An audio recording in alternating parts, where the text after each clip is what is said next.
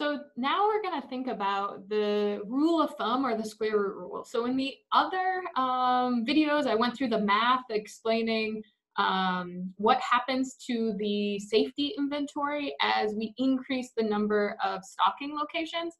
And the purpose of this video is to really get you some managerial insight and some knowledge to carry with you as you go through the world thinking about supply chain decisions. So the square root rule is a rule of thumb. It is exactly correct. If you think about the x-axis to say the number of independent stocking locations, the safety stock goes up at the square root of the number of independent stocking locations. That applies directly when demands are independent among regions and identically distributed, IID. That means rho, the correlation between regions are 0. However, in reality, that doesn't always work. We don't always have truly independent nor necessarily identically distributed, but it's used as a rule of thumb when they're not fully correlated and they have similar enough, each region has similar enough distributions.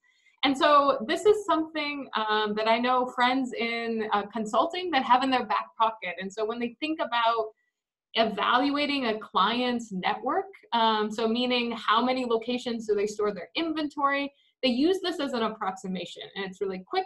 And the big takeaway here is that as the number of independent stocking locations, so where you have your inventory, as that increases, your safety stock also increases, but it doesn't increase at a linear rate. It increases at the square root of the number of independent stocking locations. And so if we talk about this more specifically, the square root rule is the total safety stock can be approximated by multiplying the total inventory by the square root of the number of future facilities divided by the current number of facilities.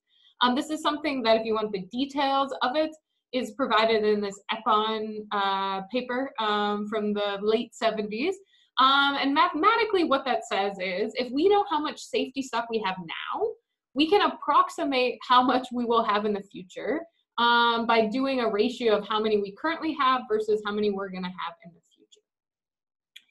And so this is again a applicable but an approximation if demand across different locations are not perfectly correlated and they're drawn from relatively similar distributions. If those assumptions are way off, you should be using the equations to calculate the variance in the previous slides and previous videos. All right, so let's just do an example. So this is super simple, but if there's a current distribution has 40,000 units in safety stock, and that's across 8 different facilities, and if we're interested in evaluating the difference between how much safety stock we have at 8 facilities, and we're just gonna go to 2, we can apply the square root rule, which is to take the square root of 2 over 8. So current is 8, future is 2. And so take the square root of that and multiply by the current units. And we would get that we'd have 2,000 units in safety stock. So we'd still have safety stock, but we need less because we have less number of locations to hold that inventory. All right, so hopefully this makes sense. My goal here is for you to again have this piece of knowledge that you take with you. And so my main goal of this is for you to remember when you leave this class, as you have more locations, you will have what in terms of holding costs, in terms of safety stock. So this example, I'll read it with you, is that you operate a fashion retail store and have been using an online business to consumer channel for your products for a few years. Your current supply chain consists of 2 distribution centers, and you estimate you have around $500,000 in safety stock holding costs across both of these 2 distribution centers. So that's the current state. To reduce shipping costs, management has decided to open 6 additional distribution centers. That means you'd have a total of 8.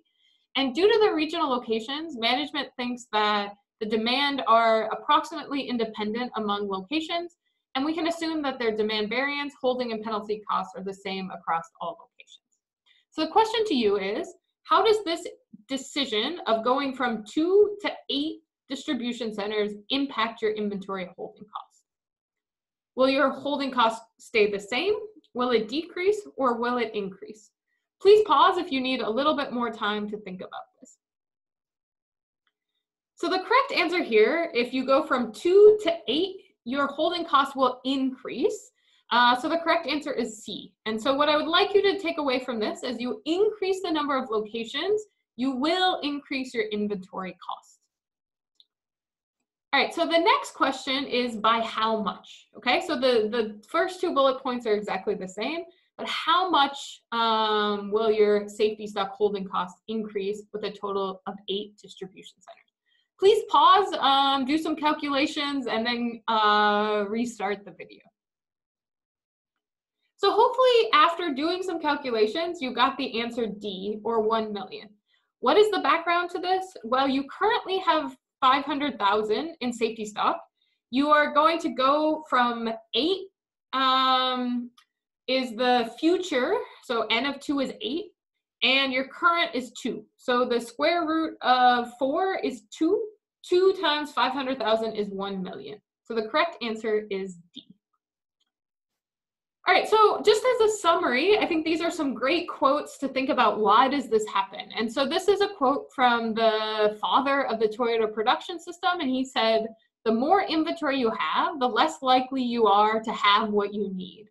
And I think a really good corollary to this is the more locations you have, the less likely you'll have the right product in the right place. And this is why, as the number of locations you need things at increase, you need to increase your safety stock to have the same service level. I think a good way to think about this is if you've ever owned an umbrella and you want to have it for rain, if it needs to be in multiple places, you oftentimes don't have just one umbrella. You need more of them because you have multiple locations. And the thing about this is the rain doesn't change based on the number of umbrellas you have, but you need more of them to have the same service level for that. So again, the more locations you have, the less likely to have the right product in the right place. That's why as you increase the number of locations you have inventory, the safety stock must increase as a rule of thumb by the square root of number of locations.